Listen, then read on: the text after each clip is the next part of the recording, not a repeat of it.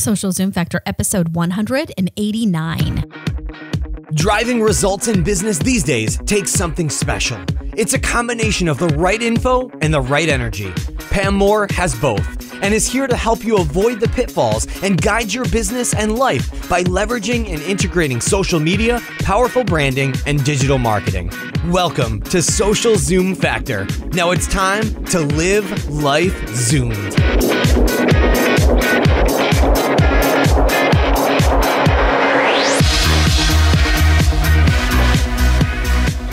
Does your current website or blog got you down? Do you need a better hosting platform to help your business zoom turbo versus speeds that are slow and holding you back? No need to look any further than our partner HostGator. Have an existing site? No worries. They can seamlessly transfer your existing site for free and have you zooming turbo in no time for as little as $4 a month. Check them out at HostGator.com and save 30% on new hosting packages using the coupon code ZOOM, or simply go to socialzoomfactor.com/HostGator. The Marketing Nuts Agency helps companies transform their social and digital business from the inside out. Visit their website at www.themarketingnutswithaz.com for a client list, case studies, and some amazing free resources to get you started down the path of success. Hey there, Zoomers, and welcome to Social Zoom Factor. This is your host, Pam Moore. All right, today is a big day. Why, you ask? Well, let me tell you, because we have launched our brand spanking new 2016 content marketing editorial calendar template. And this is something that we do every year. We actually put quite a bit of work into it, and we provide you with a template that is in an Excel spreadsheet. So it is a template that you can use to develop and create your content editorial calendar for all of 2016. And it even includes November and December, so you can start your planning now. And you can even enter the content you already did if it's part of your content framework for November. So you have no excuse to get organized for the coming new year. And you can go download the calendar now, because this podcast today is going to be focused on providing you with a little bit of an industry update of what's happening in the industry, a quick overview of content marketing, and then we are going to dive deep into the content calendar. So this is set up as a tutorial podcast to help you use your content editorial calendar template from us. Okay. So go download it, go to socialzoomfactor.com/calendar, and then you will be provided with that template. And we use Infusionsoft for email marketing. And so the downloads are always right underneath my signature, and just click on that link and it'll download automatically to your device. And it is in an Excel format. So you're going to want to make sure you're able to open and view and use that type of document, Microsoft Excel. It will work on Mac, Windows PCs, anything that will run Microsoft Excel. Before we start to define what is content marketing and that type of thing, I want to tell you that I have a ton of resources around the topic of content marketing. And it's something that our agency does on a daily basis for our day jobs with all of our clients. And we work with clients from startups, well-funded startups, solo entrepreneurs, all the way up to enterprise and Fortune 10 brands. And we help them with digital, social, and content strategies. Now, any of these types of strategies, like content and social and digital, what branding, whatever you're doing, it should be part of one integrated plan. There's no such thing that any smart marketer should be doing that you only have a content strategy, or you only have a digital strategy, or you only have a promotion strategy. Everything needs to come together. So if this is the first time you're hearing one of my podcasts, I'm going to highly encourage you to check out the other 188 episodes that we have. You can download any of those from socialzoomfactor.com, from pammarketingnut.com, from our agency site at themarketingnutswithaz, and all of the episodes are also on iTunes, Stitcher Radio, and SoundCloud. So I encourage you to subscribe there. If you have an iPhone device, an Android device, you're going to be able to listen to any of those podcasts from your own device, from your own laptop, whatever you're using. So episodes that are going to be of interest to you. I'm going to just give you a few. Number 1 is episode 50, Content Marketing in a Nutshell. That is a nice, succinct overview of what is content marketing. Episode 7 helps you put together your content marketing framework and plan. Episode 167, we talk in detail about evergreen content marketing. And if you're not doing evergreen content marketing, you should. Episode 8, we talk about the inventory worksheet. And within the spreadsheet that you're going to download, the content calendar, there's also an inventory worksheet that's going to help you organize your content and leverage what you have. Then episode 30 goes into more detail on that and helping you really maximize the ROI of all of your content with doing more with less and doing more with what you already have. Then episode 185 is 7 tips to create more discoverable content that humans, search engines, and the social network search engines are going to love. 173 talks about 7 metrics to know if your audience values your content marketing. And then last but not least, we have episode 131, which is 10 tips to create more shareable content, which is really important, right? Because we want people to share our content with their audiences because it's all about the OPC, baby. Other people's content, other people's community. So the better your content is, the more people are going to want to share it with their audience. Did you know that only 30% of B2B marketers say that their organizations are effective at content marketing? And this is down from 38% last year. So this is coming from the Content Marketing Institute. Effectiveness levels are greater among respondents with documentation, clarity around success, good communication, and experience, okay? The best thing you can do is start to document your plans. You can't keep everything in your head and expect to be able to execute, like a well-tuned orchestra, right? You have to put a little bit of elbow grease into this. Top 3 goals for content marketing are 59% say lead generation, 43% say thought leadership, market education, and 40% say brand awareness. 67% of B2B buyers rely more on content to research and make B2B purchasing decisions than they did a year ago. Can you believe that? That comes from the DemandGen Report. And then according to Altimeter Group, 70% of marketers lack a consistent or integrated content strategy. And that does not surprise me at all, given the clients that we work with. Many people will say they have a content strategy, but when you really get down to it, it's like it's in their head, right? They know what they want to do. They kind of have a plan, but they really don't have a strategy for how things like visual and text and audio and video are all coming together under one plan. CMOs, and this is according to IDC, CMOs at the largest technology companies report that building out content marketing as an organizational competency is the second most important initiative, only behind measuring ROI. Okay, that's huge.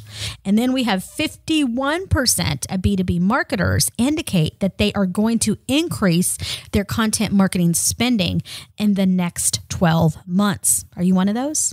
And if you are looking at tapping into this market, okay, it's a huge market.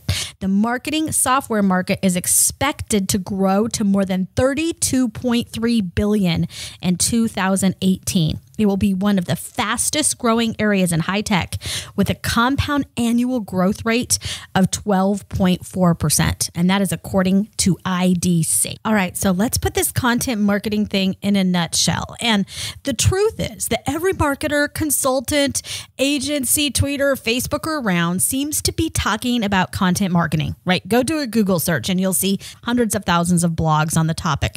However, unfortunately, very few of them have ever actually put together their own content marketing plan or have any real measurable results that they can show you or proof that how they're going to be able to help you.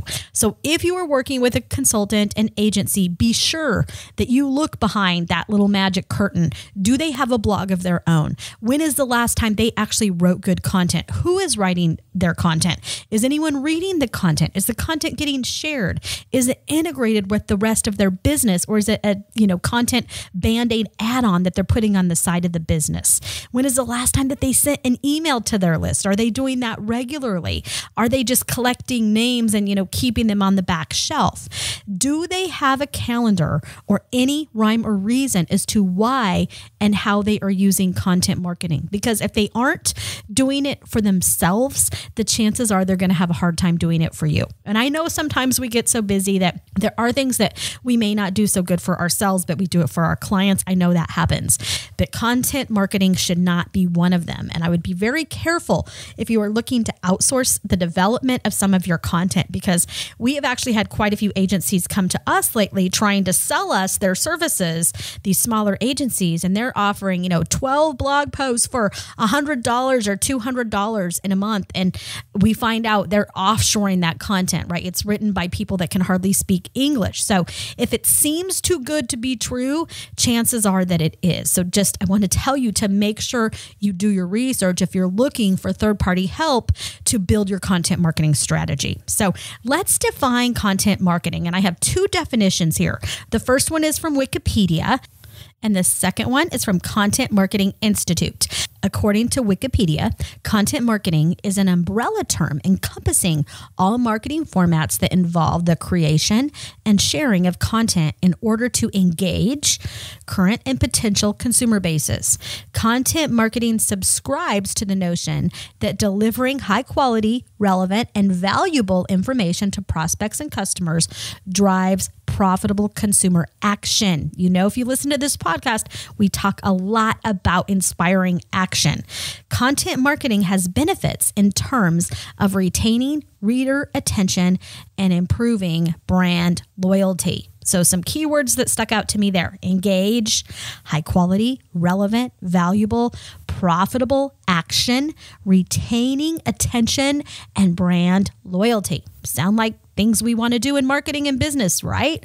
Okay, according to Content Marketing Institute, content marketing is a marketing technique of creating and distributing relevant and valuable content to attract, acquire, and engage a clearly defined and understood target audience with the objective of driving profitable customer action. Some of the same keywords, right? And notice they talk about knowing your audience, which we spend a ton of time on this podcast. And I encourage you to also go download our audience analysis worksheet. If you do not know your audience, and you do not have a plan in 2016 and beyond of how you are going to connect with your prioritized audiences, what they need from you, you need to go download the worksheet and complete that in combination with the content calendar you're working on, because you must absolutely know your audience. Otherwise, it's all for nothing.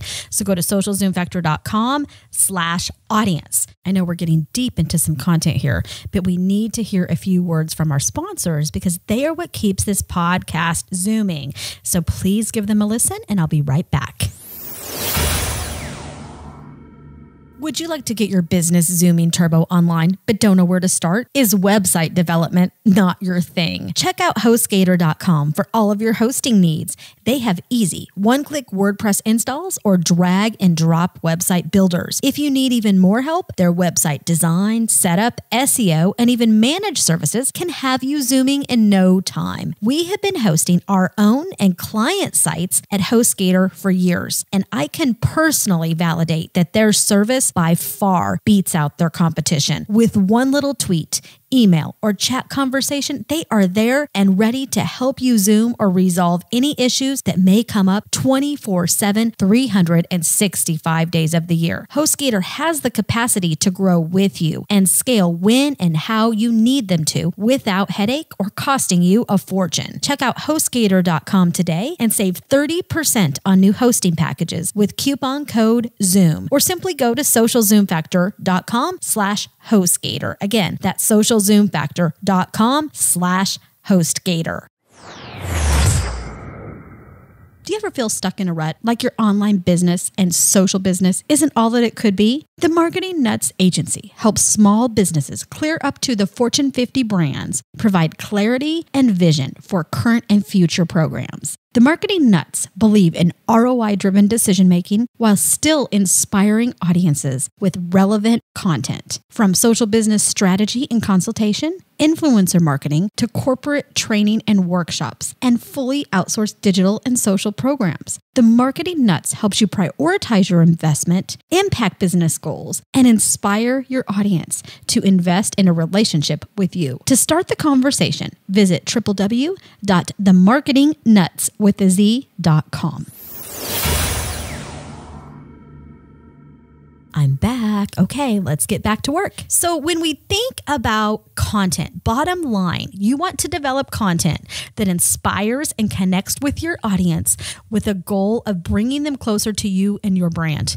You want them to click, to double click, to share, and come back for more on a continuous basis. You want them to find such high value in your content that they simply can't get that somewhere else, or it's so entertaining, it's so inspiring. Maybe they love your edginess of you always providing your opinion, or they love the industry perspective you're able to provide. Find that niche, find that edge that makes your content unique and above that of all of your competition. And that is what's going to keep people coming back for more time and time again. So there you have content marketing in a nutshell. I don't want to go too deep on that today because the purpose of this podcast is really to make sure that we have time to dig into the template and help you get started on using that content calendar. Okay, so when you open up your content editorial calendar template, you will see many sheets within the Excel spreadsheets. You're going to see many different pages. It starts at November 2015 all the way to December 2016. So you have your entire year. And then the last sheet within the spreadsheet is actually the content inventory worksheet. And I will make sure to include a link on the show notes page for this episode to the podcast that goes with that as well. But that's a great resource too to help you do an inventory of all the content that you already have so that you can make sure you're leveraging it. And that's really where you get that ROI leverage as you start to put your content calendar together, because it's not just about creating all new content every single month. You really want to focus on, that's why you'll see once you start to dig into the calendar, there's a focus on themes and social conversations and having, quarterly, monthly, weekly themes. So you can start to create, some of those one pinnacle piece of content that you can then reuse over and over again. So you could take one marquee presentation, for example, and create, 20 blog posts out of it and some videos out of it and, 20 podcasts out of it. So I have done developed a ton of resources and education around these topics. So I encourage you to check those out. But once you start digging into this spreadsheet, you're going to see it broke down by month. And then when you look at each month, every monthly sheet within the template is the same, okay, except for the dates are different because it's broke down for you by actual day. So there it's broke down by month, and then it's broke down by week, and then it's broke down by day. And for every month, you have a theme. Okay, so you want to decide, what is the theme for that month? What is the theme for that week? What is that tone of my conversation going to be? What's the sentiment of that conversation going to be?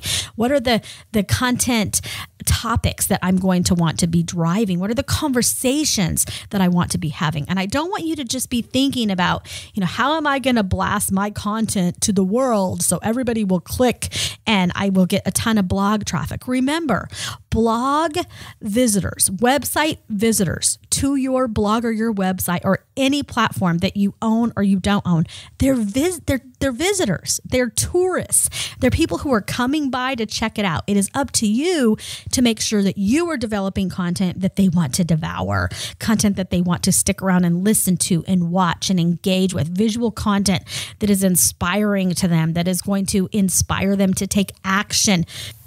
Our goal is much more about quality than it is about quantity. And that's a really important thing for you to think about, because many clients, when we start working with them, they're like, great, now that we have a calendar, we can just produce a ton of content.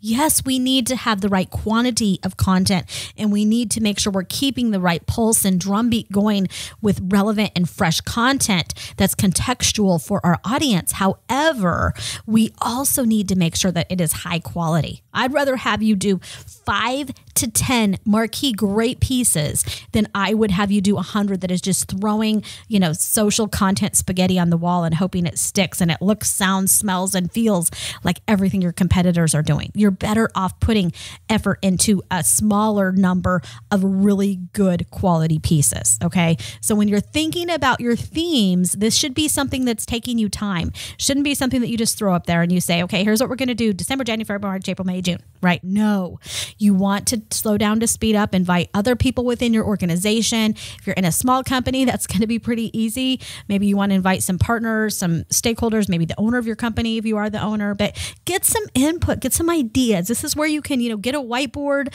and start to throw up some ideas and think about how can you make this content fresh? What are the themes? What is the pulse? I like to use the analogy drumbeat.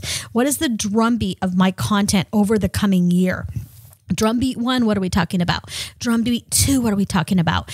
Because we want there to be a pulse. We want it to be music. We want it to be something that is continuous, that people are continually waiting and wanting more. Okay. So you're going to have the monthly theme. You're going to have the weekly theme. And then you're going to have social conversation themes for each of those. So you may have a theme overall of a particular topic. And then you want to break it down by week of what is that social conversation theme. So you may be doing a series, like right now we're doing a lot around content marketing, but each week I have specific conversations I'm wanting to drive on the social web, on my blog, through my podcast, through our email marketing. Okay. Then you have, and now I'm going through the columns on the spreadsheet. Then we have the blog post title. So this is really important. And I encourage you to check out the episode I just did on how to test your own marketing utilizing social media. And I really encourage you to do that. Okay. Social media gives us so much opportunity to test our own marketing. So before you go put together an entire campaign, test a couple headlines, send a couple tweets out. And particularly if you have a following on Twitter, if you have built a community on any of the other social networks like Facebook or Instagram, it's a great way for you to test that campaign themes and the headlines. So put some time and effort into those blog post titles. And there's lots of tools out there we can use to also see how our content is going to, fare in the market, whether it's a saturated type of keywords we're using or how can we make that unique. And if you need help with that, that's something our agency can help you with very easily. And then you have your audiences. So you have your target, your primary audience for the piece of content. You have your secondary audience, and then you have your tertiary audience. Okay. So those are going to be what are the top 3 audiences who you're wanting to read, engage, listen, and be activated by that content. Then we have our author. So that's the person who actually wrote the content. And then you may have an editor. So somebody who on your team who is responsible for editing, because a lot of people, there are some authors who like to write, but they are not that good of editors, right? And so I always like on our team to encourage people to provide content, but we always make sure there's an editor that looks at that content. We do the same thing for our clients, right? Editing skills are a lot of times different than people who are doing idea generation and who are great at just, throwing some great, amazing, innovative content together, but they may not be a great editor. So note who is that author, who is the editor. And then the next column is the purchase cycle. So where are you targeting? Where is this user, this reader, this listener, this customer? Where are they at in a relationship with you? Are they aware of your product and brand? Are they considering a purchase, maybe engaging further? Or do they have a preference for you? Have they already purchased it? Or are they a loyal customer? Are you wanting to retain them as a customer? So awareness, consideration, preference, purchase, and loyalty. Those are very, very different goals and objectives, and you need to know where they are in that purchase cycle. Then we have the date draft due. So when is the first draft due? Then we have 2 to 3 keywords, and these are keywords that are going to drive and support that theme. And they're also maybe keywords that you're going to want to leverage for social media optimization and search engine optimization. Okay. Minimum of 2 to 3. And I really want to make sure you're prioritizing these. You may need to have more. You may need 5 to 10 keywords, but make sure at minimum, 2 to 3 keywords that you want to be driving for that particular piece. Then we have categories. So this would be categories for your blog. How are you organizing content? So what blog category does this fall under in regard to your content? Could be on your Facebook page, could be, on your website. Where does it fit? Then we have image location. So this would be any image that is attached to that piece of content. Where can I go find that image? Because the last thing you want to do is, particularly when you have multiple people, multiple hands working inside of your content strategy and content execution, is wasting time with people looking for things. Okay. So if you know you're going to be using a specific image, make sure you link to it. If it's in a Dropbox folder, make sure you link to it. If it's in a Google Doc, link to it. Okay. Put a link to wherever it is so whoever is putting that content together can find it. Then we have supporting media. So this could be video, this could be podcast, this could be maybe a live stream out on Periscope, or you're doing a Blab or a Google Hangout. Include that link as well. And then we have the next column is embed in resource kit. Yes or no? So I've talked a lot about lately, hopefully you've heard some of these podcasts where I talk a lot about putting multiple pieces of content into a resource kit. So you could have, the content marketing resource kit, which you're going to see us launch later this week. That here, I'm just noting, yes, this piece of content is going to be inside a resource kit, or yes, it may already be there. And if it's there, include a link, include the title, whatever makes sense for you.